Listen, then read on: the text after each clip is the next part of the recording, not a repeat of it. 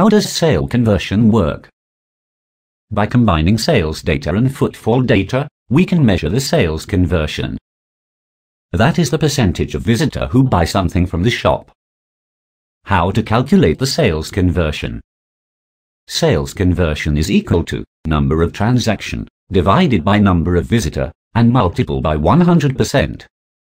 For example, there are 8 people coming into the shop. 2 of the visitor buying something and pay at the cashier.